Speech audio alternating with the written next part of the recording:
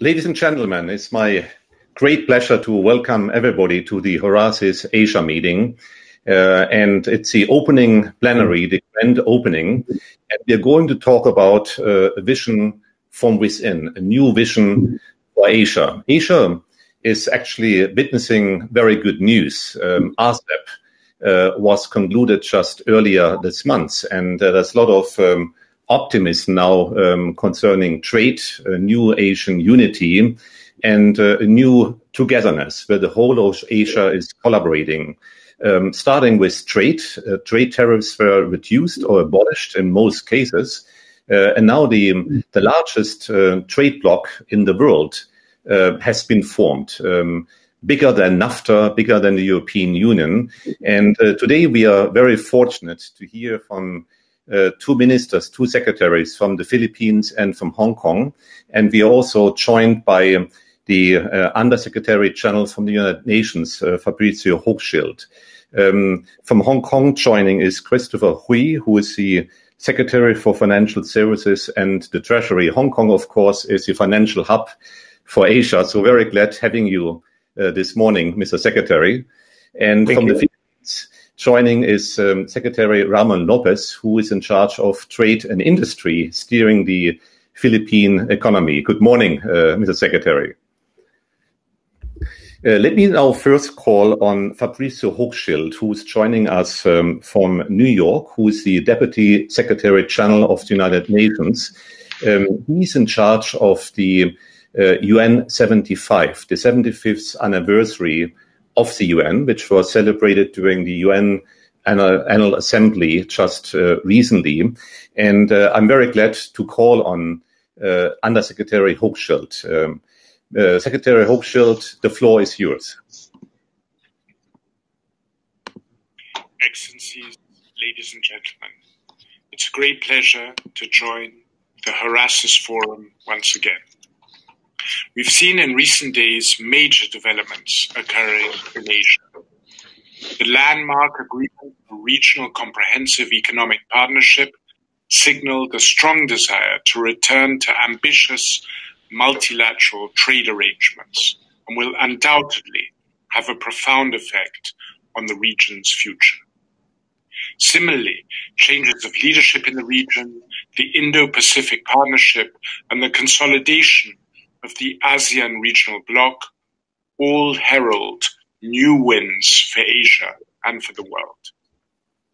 We are gathered today as the world remains in a state of uncertainty, with the relentless COVID-19 pandemic prompting new lockdowns in Europe, and as dangerous global challenges such as climate change, growing social inequalities, and conflict and violence risk still loom large.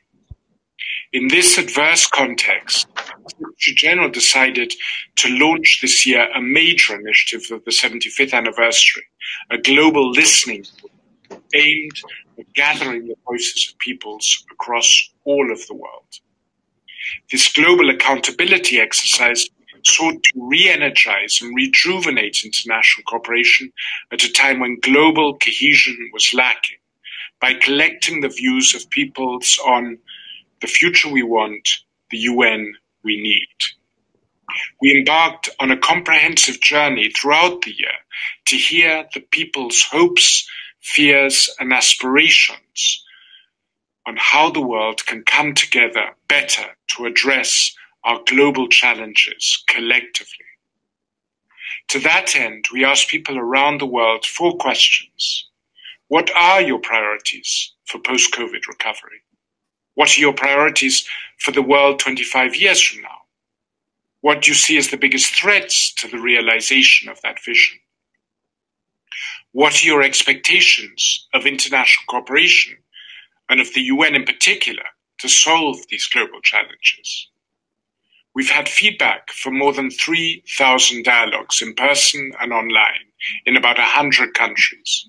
And we've gathered well over 1 million responses in all 193 member states through a mini-survey. Further, on 21 September, on the occasion of the UN 75 high-level event at the UN General Assembly, we presented our findings to 122 heads of state and governments. The views of respondents from Asia were aligned with global priorities, prioritizing global solidarity, access to healthcare, addressing inequalities, access to safe water and sanitation, and much better supporting the hardest hit communities and countries. Looking to the future, respondents in Asia asked for, first, better environmental protection, second, less conflict, and third, greater respect for human rights. With regard to perceptions of international cooperation and the United Nations, over 95% of respondents in Asia believe global cooperation is vital to deal with today's challenges. That's higher than the global average of 87%. It's a strong testimony to the value many people in Asia place on countries working more closely with one another. In complement to our survey's figures, we also commissioned a study by the Edelman Intelligence Group, which found that people in Asia hope for more environmental protection and for more peaceful societies in the future. However, there is great concern among our respondents in Asia that government corruption, violence, and the condition of the environment will worsen in the future. From the UN perspective, we were encouraged to see that multilateralism is alive and well in Asia, and that Asian people's aspirations in this regard are translated into growing multilateral integration in the region, with ASEAN, SCO, SAC, and PIF helping to promote regional cooperation. The empowerment of regional organizations remains at the heart of the Secretary General's strategy for the United Nations as a means to make multilateralism more inclusive, more effective, and better networked to address challenges at the global, regional, and national levels. It's noteworthy that ASEAN, despite its very contrasting political systems, cultures, and economic levels, is in many ways a model of unity and an inspiration for other countries to come together. It's also noteworthy that the Forum of Small Island States, gathering 42 countries, is chaired by Singapore and is one of the most vocal platforms of support to the United Nations and to multilateralism. Still, we face large challenges. Like the rest of the world, the Asia region, with all its disparities, is reeling from the impact of COVID-19 on its health systems, on its economies, in causing greater social inequality, and more broadly, a setback on the implementation of the Sustainable Development Goals. To recover and build back better, we need more international cooperation through the United Nations and through regional organizations, with support also from forums like Horasis. But most importantly, we need to listen better to the voices of people, especially of young people. And we need to remind ourselves that the long road ahead must lead to delivering better for the most disadvantaged, whom we are here to serve. Thank you. Thank you so much, Mr. Undersecretary General. And as you said, multilateralism is back. We all have to join hands. And you also focused on regional partnerships. Let me now welcome our moderator, Norman Pearlstine, who is going to moderate the remainder of this session. Norman, it's up to you. Frank, I hope you can hear me. I was having a little bit of trouble hearing the last speaker. So if you don't mind going with the next question, I'll try to get the sound better so that I'm able to hear. Sound is all fine. I think you can just go ahead. It's all perfect. ask you to continue just because this connection is so unstable coming through my hotspot. Yeah, let me first maybe ask the first question and introduce Secretary Christopher Hui, who is in charge of financial services and the Treasury. We heard about the good news of multilateral agreements, of course, RCEP, Hong Kong being the hub for Asia for financial services. What is your vision, Mr. Secretary, for Asia in the coming years? How will it be and how will Asia unite, and what is Hong Kong's role in that? Thanks, Frank, and this opportunity for me to share with you all and this distinguished audience our vision for Asia. I think as the Undersecretary just mentioned, of course now we are dealing with many immediate challenges, including COVID. But that said, I think we need to cast our sight a little bit further, looking into what are the key trends that's going to drive Asia and to see how different jurisdictions, including ours, is going to ride on those trends in order to further our development. And I would say that, first of all, Hong Kong, among other jurisdictions, have been a huge beneficiary of globalization. So despite the challenges to multilateralism, as the Undersecretary just mentioned, I think we are a keen supporter to globalization and free trade. And that's why on that front, we are actively in negotiation to allow us to participate in RCEP. At the same time, right now, among those RCEP jurisdictions, we already have free trade agreements with the mainland, with Australia, ASEAN, and New Zealand. So all these kind of agreements will underpin our going support and also our future direction as a supporter of free trade and also liberalization. That's number one. And number two, I think there are a few lessons that we have learned from COVID, which I would also like to share with this audience. First of all, is the importance of technology. Because before COVID, of course, different jurisdictions tried to push for the wider use of technology for a cashless society. But I think COVID brought to us an immediate question in terms of the need to necessitate and also expedite this progress. Because after all, there's a huge health concern that prompt people to face. And that's why on that front, we are expediting our effort to make sure that at the retail, institutional, and also at the government level, we are pushing forward for wider technological use in such a way that we can have a faster way forward to a cashless society. And on that front, there are a number of things that we are being planned. First of all, we will push for a scriptless or the paperless stock market. And it's something that we are keen to push through in the coming year.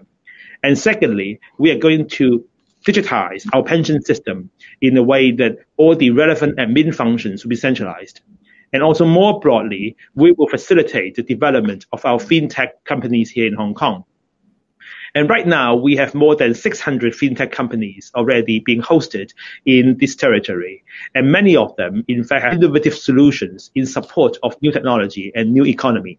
So we want to bring them forward and also facilitate their collaboration with our established financial institutions in Hong Kong in such a way that we can further grow our fintech ecosystem. And on that, we are going to push for a subsidy program to subsidize our fintech companies to have the solutions being adopted by our financial institutions. And of course, as Frank just mentioned, Hong Kong is a financial hub. And we're also very keen to see what are linkages that we can bridge in terms of making sure that our financial services are supporting our real economy. And right now, since the adoption of listing reform, we have already have a very strong cluster of new economy companies listed in Hong Kong. And they could be related to e-commerce, biotech, so on and so forth. Because right now, we allow and also we list companies in the biotech sector with no revenue. And we are already seeing a very strong cluster of companies on that front. And in fact, many of those biotech companies that we are listing here are producing or are supporting many of the research work related to COVID. So you can see the link here between financial services and the real economy and the immediate health issues that we are dealing with. So this, on the first bit, is on technology. And another key trend that we observe arising from COVID is the importance of climate change and also the importance of sustainability finance, as the Under General Secretary just mentioned. If all of you study accounting or risk management, normally in the past we have a quadrant, i.e. we try to divide the risk that we are facing in terms of the probability of their occurrence and also the level of risk that we have to deal with. So normally we are told that we only have to deal with the risk which are at the top right-hand corner, which is the quadrant relating to risk which are having a high probability of occurrence, yet at the same time have a high risk level. But I think COVID brings with us a different scenario. Even for those risks which are deemed to be unlikely or very not very probable, now they are something that we have to deal with on a daily basis. And that's exactly what we are seeing here on COVID, in the sense that all these health issues that are deemed very remote and also very distant, but now is something at the forefront. So we are not just dealing with risk, which we are deemed to be less probable. We are dealing with risks which are having huge impact on the community, yet right now may be considered less likely. So on that, I think it changed the whole way we look at risk management and look at ourselves in terms of our capability to deal with risk. And among other things, I think sustainability is an issue because after all, the whole world, in particular, many of the emerging countries are dealing with this situation in terms of how we can prepare the community to deal with these long-standing climate issues, which may not seem very probable before. So it's something that we are addressing right now. And in the policy address just announced by our chief executive last week, we are already committed to being carbon neutral by the year 2050. So basically 10 years ahead of our own country. So we are doing that as a kind of benchmark and target in such a way that all our other policies can follow through. And on that, the government is very committed to sustainability finance. And in the coming 5 years, we will issue around $80 billion of green bonds as part of our green bonds program. At the same time, we have our inaugural green bond issuance last year of $1 billion, not a sizable amount, but it was hugely popular with 4 times oversubscribed. And also we have managed to draw investors from Europe, very keen to work on. And also as we develop our sustainable finance landscape, what we are quite keen to do is to make sure that our community at large, in particular our young people, are aware of the benefits that sustainability finance will bring them. Because as the Under General Secretary just mentioned, the need to engage young people is of paramount importance. And that's why, just following our inaugural issuance of green bond last year, we just issued our green bond report, highlighting how our proceeds in terms of green finance are being applied. And basically, in terms of our government green buildings, in terms of our recycling facilities, we are applying the green proceeds that we gather in various public projects. And we also try to engage our community in a way that they are fully aware that finance is not something up in the air, but it's something which is close to their mind and something which is related to their daily livelihood. So there's something that we are always keen to work on, and we also look for collaboration with the different jurisdictions across Asia and also the world to ensure our vision in terms of technology and sustainability finance in Asia is achievable. Thank you. I wonder if I could just follow up on that very illuminating commentary and just ask about the role of education in terms of getting a younger population to truly understand the existential nature of the issues related to climate change. Have you had to do much to change curriculum to educate young people to this very important issue? Thanks, Norman, for this very good question. I must say that in terms of our new generation and young people, right now they see issues like green justice is something very close to their heart.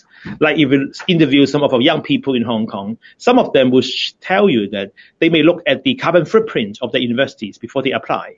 So there's something in terms of how the government and also how our education system should do in order to cope with this new mentality. And on that, I would say that we are doing our utmost in terms of spreading the policies and also impressing upon the community the sustainability effort they were putting in. Because if you look at like many universities in Hong Kong, like for example, the School of Engineering, now they are also very keen to have their graduates not just working in engineering companies, but also in green finance, because they see that energy and engineering knowledge is equally applicable in the financial services side and also in the other areas which are related to green and also to sustainability. And that's why recently we have two programs, in fact, trying to create limited job opportunities for our young people. And we are talking about 2,500 job opportunities. And the purpose of these programs is to help our young people, especially in this time of economic downturn, to support them with government subsidy in such a way that they have a real opportunity of working in different companies in the financial service sector in such a way that they will keep their work at the same time have the experience relevant to their future career. And these programs are very successful because, after all, if we look at the profile of the companies that we apply for, basically 90% of them are small and medium-sized enterprises. And also, around 30% of the applicants who are given these job opportunities are actually below the age of 25.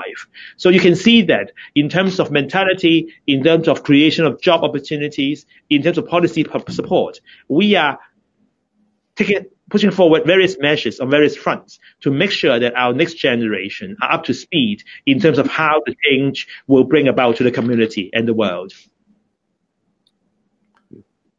Frank, forgive me for coming in late, as you know, I had some technical issues with my internet connection here, but were you able to run the film Yes, we did already, and maybe you would like to call on Secretary Lopez next, and then we can open up for discussion. Yes. Well, why don't you go ahead, because as I say, my connection is so unstable. Sure. Yeah. First of all, thanks so much, Secretary Yu, for this very enlightening words. As you say, Hong Kong is the center of globalization, and it's also what I would call an avant-garde, because you're very much into the tackling of climate change, looking for the future of work as well, combining the financial industry with the real industry. And I think that's really the magic match. Let me now call on Secretary Lopez. And the Philippines have been one of the fastest growing economies in Asia in the last 3 to 4 years. And observers talk about the Philippine miracle, even, with suddenly, Philippines opening up, attracting so many foreign direct investment as well. Trade is happening. What is the secret of the Philippines, and what is your policy as Secretary in charge of trade and industry?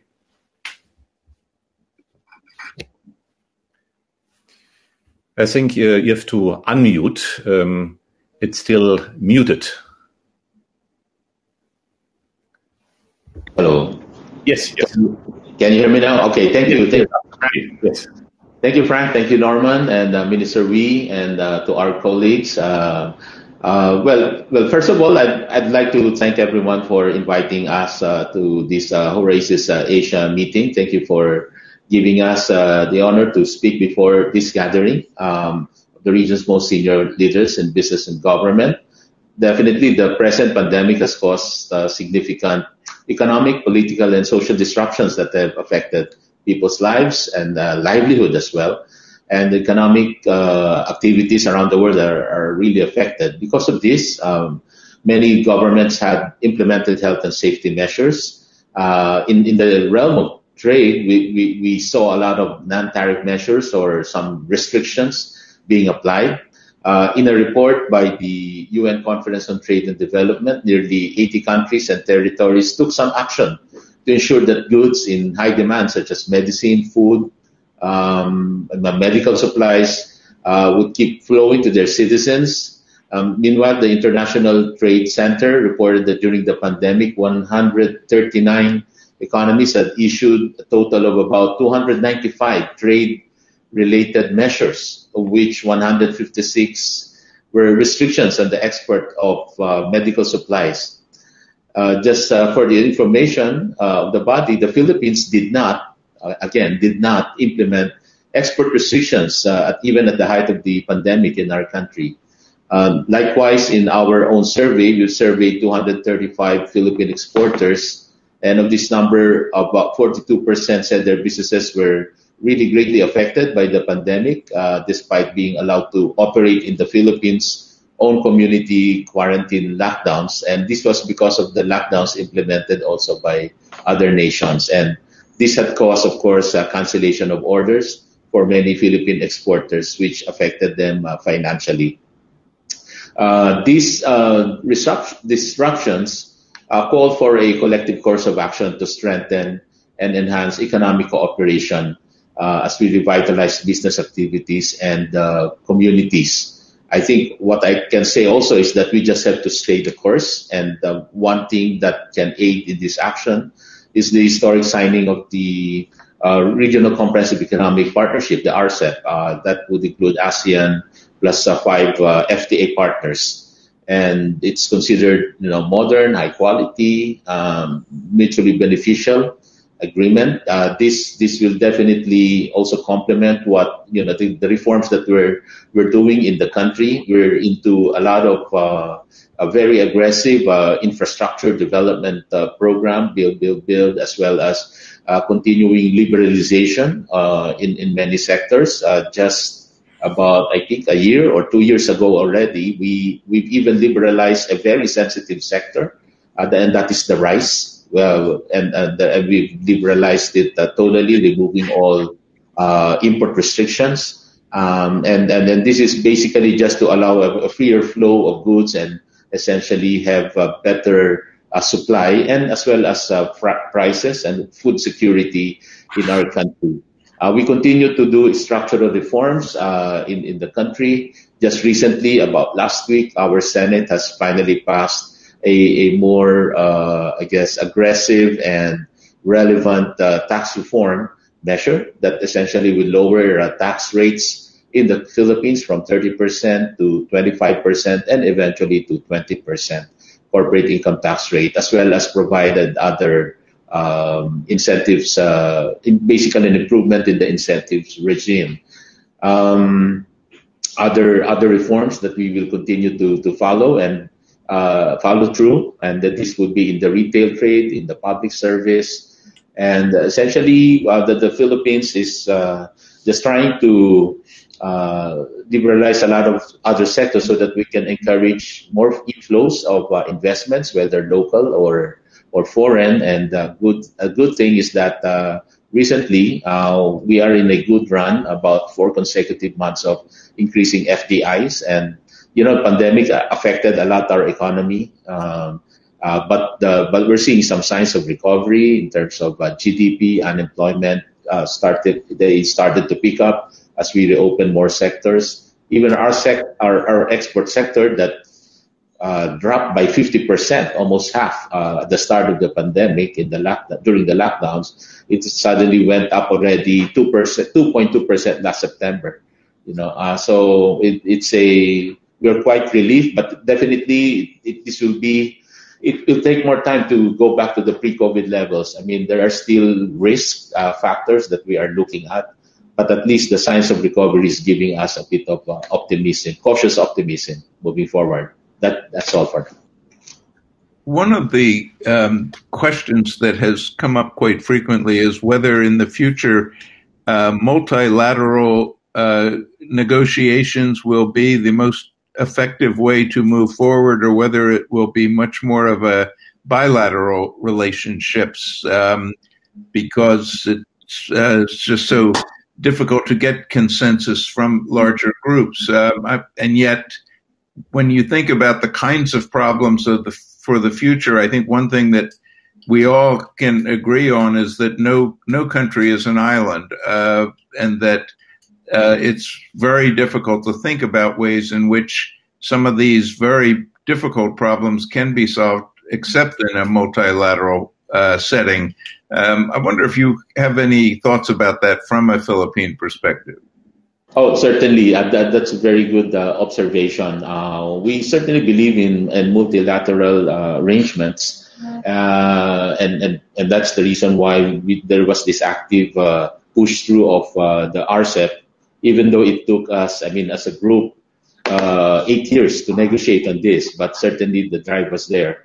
But on the side, also Philippines continue to pursue also bilateral relationship, bilateral free trade areas, and we are free trade agreements. I mean, and we are right now in talks with like Korea and trying to start with other countries.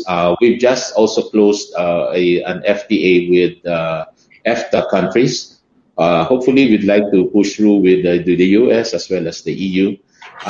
Philippines believes that certainly we would like to, we're opening up our economy in the same way that we would like also to have increased market access for our country to benefit from. So all these FTAs anyway are perceived and should be mutually beneficial arrangements. And then so in answer to the question, we have to pursue both. Multilateral is definitely very important, but bilateral would have its purpose as well.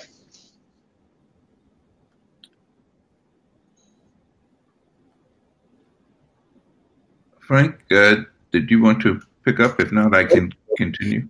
Go ahead, Norman. Well, it was just a question of if you're hearing me. Okay, just as a follow to that, some of the very important areas for the Philippine economy in recent years have certainly included a number of citizens who've worked outside the country, and conversely, the development of centers for providing service for other countries. In fact, when I was trying to sort out my technology problems this afternoon, it turned out that our tech support was all coming from Mindanao. And so I got a firsthand observation about where I have to go for support. I'm curious whether you think these remain important areas for the economy, or whether over time either the domestic demand or competition from abroad may make these areas less important for your economy. Well, that's a very good observation, and we're happy to be giving that service. Yes, I had to go all the way to Mindanao to figure out how to get a hotspot that could work with this computer. Thank you for that. Yes, certainly the IT BPM sector is would still and has been also a fast-growing sectors in the Philippines with its huge resources of labor and highly trainable and very skilled. Certainly, really is a big advantage for us to fill up the requirements in the fast-growing IT BPM sector. Despite the growth in technology, it's now technology people working with technology.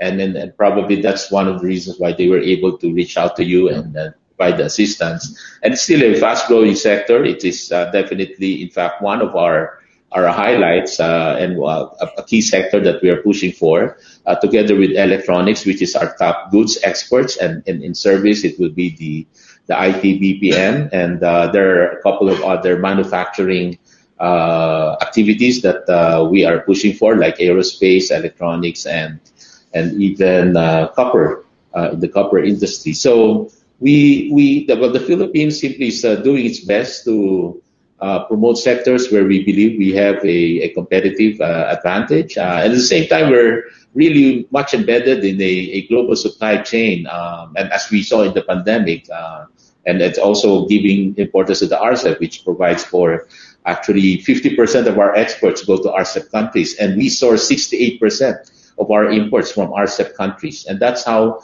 important, the global supply chain is. And that is where we simply have to continue and pursue this process of multilateral, unity and trade order. And certainly these are sectors, IT BPM would be one, in participating or included in these kinds of agreements. Maybe just taking it back, because COVID is so much on everyone's mind, is I think many of us are asking the question, well, what's the next challenge? Is this the first of many pandemics, and have we learned lessons about cooperation and sharing, not only research information, but in really trying to understand the source of some of these kinds of global phenomena? And I'm curious whether you find that especially young people in the Philippines are really understanding in a way the importance of group reactions to these kinds of tests that we have not had prior experience with. Well, everybody has adjusted, I would say, in this kind of environment. Moving forward, definitely, healthcare industry and health-related services and activities have really been highlighted, and I guess moving forward, that would be the one of the priorities set in, even in our identification of priority industries. Healthcare has been now included as a priority sector, both on the manufacturing as well as on the services field. Philippines is also a big supplier of health workers around the world, doctors and nurses, and even in the country, we continue to churn out. A lot of graduates in this field. So certainly, this would be the way forward. Technology as well as in pharmaceuticals and medical devices manufacturing. Our country at the start of the pandemic, the anecdote here is that we had zero production capacity for even coveralls, the PPEs that we use now. And one of the early activities that we did during the pandemic is to repurpose some of our manufacturing, just like in a war when you try to repurpose manufacturing companies to produce weapons and all that during the Second and First World War. In our case, we started to convince some of manufacturers to produce coveralls, medical grade face masks, and we are now, after about 5 or 6 months, we are able to produce ourselves now these coveralls needed for PPEs from zero capacity to about, I think, 3 million a month capacity, and even medical grade masks from, we only had one manufacturer before, an exporter, which we did not impose import restriction on. We allowed them to export despite the need for medical grade masks. But now that 2 million, and we're asking other companies to open up and operate a medical grade mask, we are now doing, I think, about 60 or over 60 million a month capacity for medical grade masks. And we are now able to catch up with this requirement. So these are just, I guess, examples of how we are all countries are adjusting to the pandemic. And definitely this will be the new normal. And now we're talking also of having a system of strategic stockpiling. And there are bills or laws to be issued in this regard.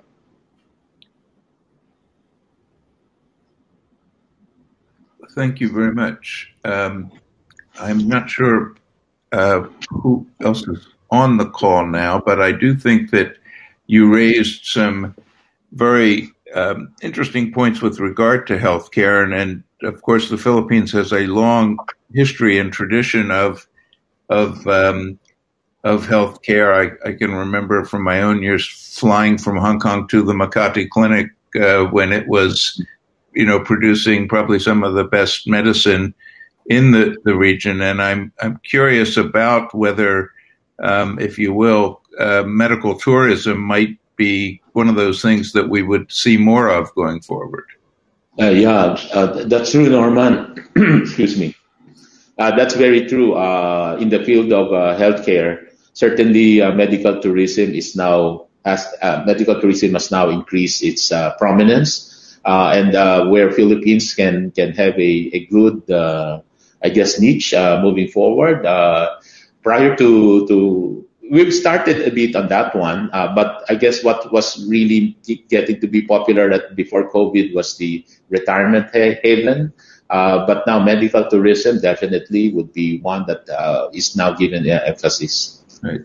Well, I thank you very much for your participation. Again, my apologies to everyone on the panel for the technical difficulties. I'm wishing all of us a much smoother and better conference as we go ahead. And Frank, as always, thank you for pitching in for me. I think this is not the first time you've had to do this, so I'm especially grateful.